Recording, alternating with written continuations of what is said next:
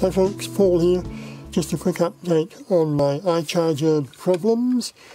So if you remember, I managed to plug 26 volts into the power input instead of maximum of 18, and that caused this MOSFET to die, causing the outputs to short, which was most unhelpful. So I went and got a couple of these and pulled out the bad one, put in a new one, had a really good look around for any other potential problems but couldn't find anything. So then I plugged it all back in, and the same shorting problem is still there. So there's something else wrong with this, and it's slightly beyond my skill or patience level to work it out.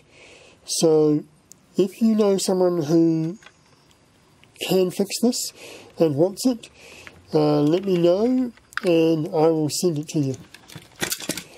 In the meantime, I have bought myself a whole new one, which is good because I have more things to charge.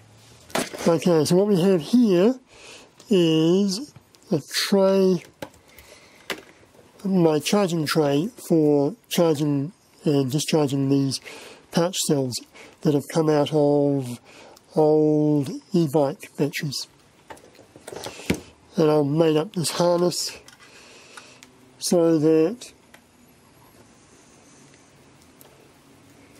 I can do 10 at a time using the iCharger's 10 port. That goes there, that goes there and there.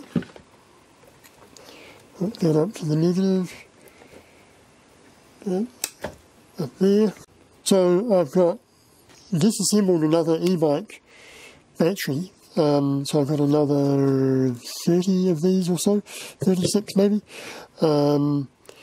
So I need to balance charge them and then discharge them and work out, also measure the internal resistance and the capacity.